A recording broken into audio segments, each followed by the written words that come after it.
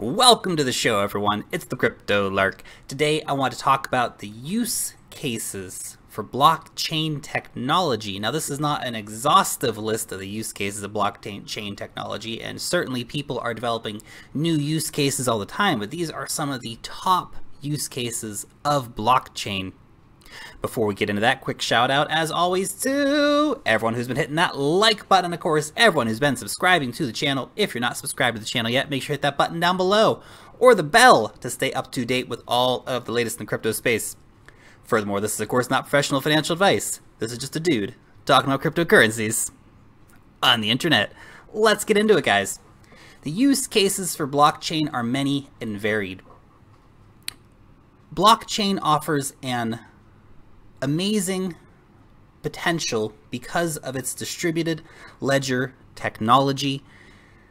It's immutable and it's got a lot of very interesting applications. The first one, of course, is the one we're probably all most familiar with: payments. Bitcoin, Litecoin, Dash, and others fulfill this in a great way. This is especially important for things like cross-border remittances, providing financial services to the under or the unbanked regions of the world. It's fast, much faster than traditional bank transfers, especially across borders. It's secure because of the networks that are running these digital currencies. And it's verifiable because it's on a public ledger. And the transaction fees are usually pretty low. Hopefully we won't see any big Bitcoin fees again in the future, now that we have had the upgrades, or are having the upgrades coming to the network. Another great use case is supply chain. Now, we have some great projects working on that, like Modem and Walton and VeChain, amongst many others. This will let you have verifiable, immutable data on the condition in which your goods are shipped. Very cool idea. Voting. Horizon State, for example, is working on voting. This is not just country and municipal elections, but this is also corporate board voting, for example. This is unimaginably cheaper than the traditional way of voting. Not to mention, of course, that it's all verifiable on a public ledger. So you take away all that accusation of voter fraud. Content management. This is a really interesting one. Music, movies, but also small creator content on YouTube or other mediums. I guess not particularly YouTube in this situation, but some of the new competitors that are coming up, like DTube. It's censorship resistant. It's also incentivized. Steemit or DTube, for example, you can actually get paid to post by being upvoted by other users. Props is another form of that ecosystem where it's censorship resistant. LiveTree Adept will be offering, for example, the ability to make a movie, and then investors can share a percentage of the proceeds via smart contracts, and you can have full control over the process, really overthrowing a lot of the traditional centralized options which we have already. The next one, data ownership. The ability to own your own data is quite revolutionary. Right now, your data gets accumulated by the giant tech players, Google, Facebook, YouTube, yes, I know. And that data gets sold, monetized. It's very inefficient what's going on. That's perhaps one of the biggest takeaways here. But you also, without holding the ownership of your data, you can't monetize your data. They monetize your data, but you can't. Blockchain offers the potential to monetize the ownership of data. Quite a few projects are working on this. Pixio Chain, for example, is one upcoming project on the Neo blockchain. Digital assets. Now, digital assets is a very, very big thing as well. This is gaming, things like having certain swords or armor in certain games, ebooks, unique things like CryptoKitties, or perhaps Gifto and their digital gifts like the $1 million rose that was sold. Now you can have your opinion on whether or not you think that's a good idea, but the reality is people are using these And a lot of different companies are offering this. It's Gifto, it's Publica, it's Elastos, and many others are working on digital assets, digital identity, and passwords for that matter. Digital identity is a fantastic solution yet again.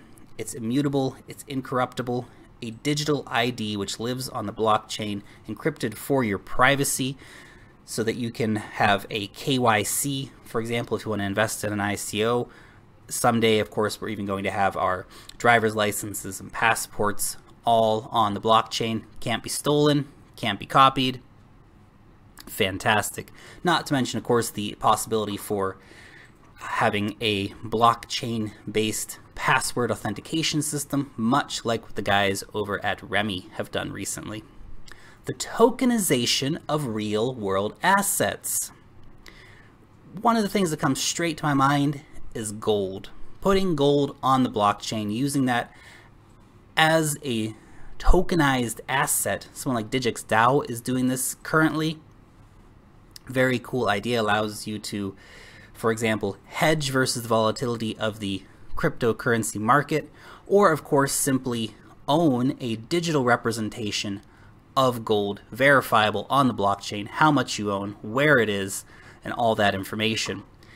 Next up, land registry and other public records like birth certificates, death certificates, etc. Land registry is a really big one because in a lot of countries, the current system of land registry is titles and deeds and papers sitting in filing cabinets somewhere. Terribly inefficient. Yes, people are trying to move to a centralized database, but centralized databases have inherent problems. Let's say that you are a rich person and you want to take a poor person's land. Well, you go and you pay a public official to alter the documents because it's all on a centralized server, and that can be done. But with an immutable register, there is none of that malarkey going on. You can't alter these things. Once it has been put on the blockchain, it cannot be unwritten. For example, Zebi over in India is focusing on particularly the land registry issue right now. Health records. Now this is a private record, so I made a separate category from public records of this. Imagine if you are in an accident and you have something in your phone, for example, or some kind of digital ID which the doctors can scan, and then they'll know all of your health data so that they can know, well, he's allergic to this medicine we are about to give him. Great. Or he's got a particular disease that we need to be aware of. Important stuff. It's universal, it's private, it's crisis ready. And of course, the ability to, again, have ownership of your health records, not for it to be in a centralized database somewhere waiting to get hacked, basically. Energy trading, tokenized energy, the ability to easily swap energy around, invest in energy startups. This is a big use case right now for blockchain. We see a lot of companies coming in, Power Ledger and WePower, for example, not to mention a whole host of others which are entering the market at the moment. Privacy, particularly private digital wealth transfers. Now this lets you send money without anyone knowing that you're doing it. Monero, Zcash, PIVX. Actually, PIVX is privacy optional. Some of these other ones are privacy all the time. Now, the opponents of these kind of coins will say drugs, crime, terrorism, all the bad things in the book. Well, they mostly say that about Bitcoin, but certainly when it becomes obvious that Bitcoin isn't really being used for that, it'll move on to Monero and all the rest of the privacy coins. But it also lets you do things like tax evasion. Not saying you should do that. And of course, if you are more libertarian minded, maybe you just don't want someone to know what you're doing with your money. If you want to go down the street and buy some beer and your local beer shop accepts Monero, great, go do that. Does the government need to know you bought a 6-pack of beer tonight? Maybe not. IoT, the Internet of Things, machine-to-machine interactions, all these little microtransactions that have to be registered, that have to be verifiable. We have IOTA and IOTA Chain and a host of others that are working on this at the moment. This is going to be really, really big. And this is smart cities, smart toasters, smart cars, all that stuff is coming. And blockchain can be a center of that, or at least in this situation of, for example, IOTA, it's not blockchain, it's actually a different form of distributed ledger, but nevertheless, that kind of technology can be very well utilized in this situation. Smart contracts. Smart contracts. We all love smart contracts, don't we? Ethereum, Cardano, Icon, Qtum, and on go the list of smart contract platforms. Smart contracts are essentially automated contracts. If A happens, B gets done. This really is about contract enforcement. It's a fantastic technology that has been built on top of blockchain. It's public, it's verifiable. It happens because it's automated. Reputation, review, and rating management.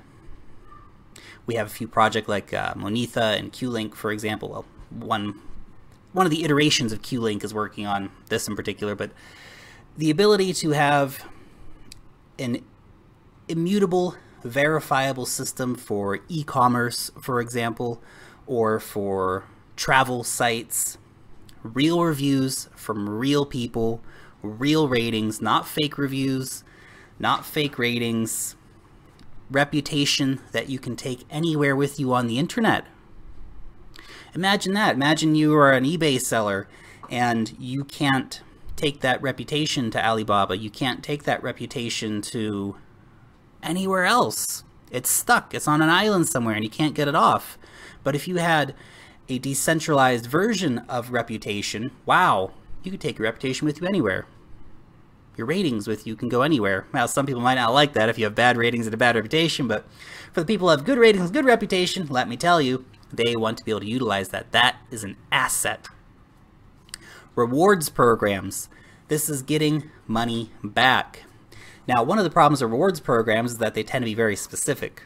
You get a reward back from your local cafe. Well, it's only spendable at your local cafe. And yes, I understand that's the point, to get you to come back to that local cafe, but it's not very useful. However, there are some rewards programs like LoyalCoin, for example, or even you might think of the of MetalPay and their cashback in cryptocurrency that they're going to be offering. That's pretty cool. Transparency. Now, this is one of the best use cases of blockchain technology. Transparency will let you see exactly what governments are doing, exactly what nonprofits are doing, how they're spending your money, for example. Blockchain and the transparency that blockchain offers can really help reduce corruption worldwide if leveraged properly, of course. Distributed storage. Of course, more secure than centralized databases. We all know they have problems. SIA and Storage, for example, are both distributed storage projects. We also have incentivized distributed computing. Sonam, Deep Brain Chain, Golem, for example. They offer tokens in exchange for renting out your computing power to someone else who wants to use it. That, of course, has lots of applications like digital rendering or machine learning. Borderless, transparent wealth management and investing. Now, this is a really interesting one. People like Swissborg and Genesis Vision, Ethos to an extent as well, are working on this. The investment and wealth management industry is something that has been non-transparent for a while. And of course, it is very much hemmed in by where you are in the world. These decentralized solutions are offering the ability for people all around the world to be able to make use of wealth management tools, as well as to make use of investment tools that they have previously been excluded to. Crowdfunding. Now, ICOs are probably the biggest iteration of blockchain-based crowdfunding. They have completely skipped over traditional VC avenues, and yes, the venture capital funds have caught up to this, and they are now being involved quite heavily in a lot of ICOs. That being said, is not just about ICOs. It's also about projects like, for example, the Acorn Collective, which are offering decentralized solutions for crowdfunding to, again, offer lower fees, be more borderless, etc. And finally, the decentralized internet. Nexus, Skycoin, Substratum, amongst others, are all working on decentralizing the internet. And this is a huge one. You might think, well, why does the internet need to be decentralized? Because it is centralized. That's the problem. You have censorship happening already. Net neutrality is being eroded globally. But a decentralized internet is incentivized, it's immutable, it's unstoppable, and it's censorship resistant. This is going to be very important moving forward, as we've already seen governments coming out against the internet, against freedom of information, and against freedom of financial mobility. Anyway, these are just some of the use cases of blockchain technology. It is fantastic, and it's absolutely something that if you're not aware of it yet, or if you're not looking into it very much yet, find out some of the use cases. There are many more that I haven't even mentioned here today. Let me know what you guys think. If I missed something important, hit me up in the comment section down below. Long live the blockchain, and peace out till next time.